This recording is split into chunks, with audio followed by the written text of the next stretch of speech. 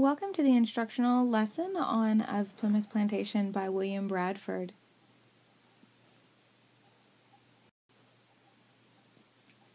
As you progress through this lesson in your Canvas modules, you'll notice a few things.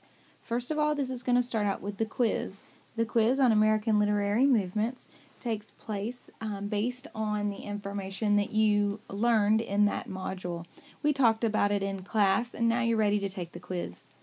We're going to bridge the gap historically between the Native Americans and where we are now because there are a few hundred years, and you're going to start out with a crash course video that you will take C notes on. This is just a short video, but it's a really good summary of what we're missing. We're going to move then into the Age of Faith. So this is that first part of the Enlightenment period, and you are looking at the text of Plymouth Plantation. Once we're in class, I will give you the Nearpod pin and expiration date. You know that all Nearpod pins are good for 7 days. This Nearpod has your quiz in it for your skills. The skills for Plymouth Plantation are to look at how you break down a complex sentence and then author's purpose and point of view.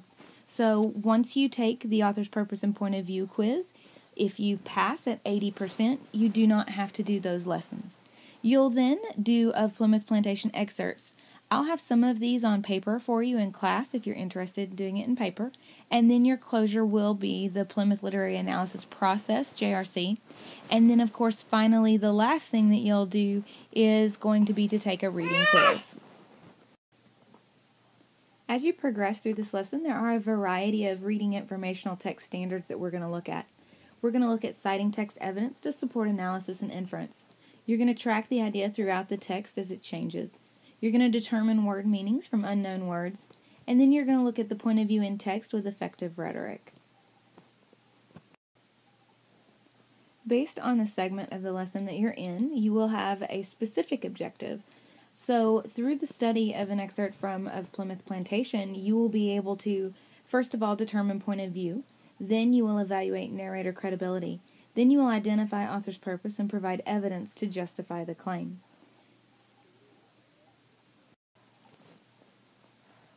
Just as other lessons, you will have your task agenda. You're looking at the literary skills review. Then we're going to do the American Experience video notes. We're going to look at the story and vocabulary preview. And then you'll do a close reading of From Plymouth Plantation with those excerpts and breaking down the complex text. At the close, we're going to have a discussion of the reading, and then you will have a constructed response to do. By now, I know that you know what our routine is, but just in case, you're going to start out by taking your skills test. This time, your skills test is built into your Nearpod, and that's done intentionally so that you can verify with your teacher what your score is, and then so that you can make sure you're submitting that score back through Canvas so that you can pass on to the next assignment. Since it's in Nearpod, you can't see your score without the teacher's input, and that's why I did it that way for this lesson. Now, let's just assume that I've passed my skills test. I'm going to move straight into my lesson prep based on that skills test score. I've mastered it, so I don't need to do it. If I do not master it, and remember with this one, we're looking at 8 out of 10, then I need to do the notes.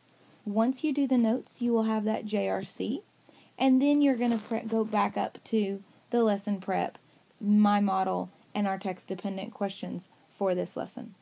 If you have any questions about the lesson or what you're expected to do at any time, please feel free to ask your teacher.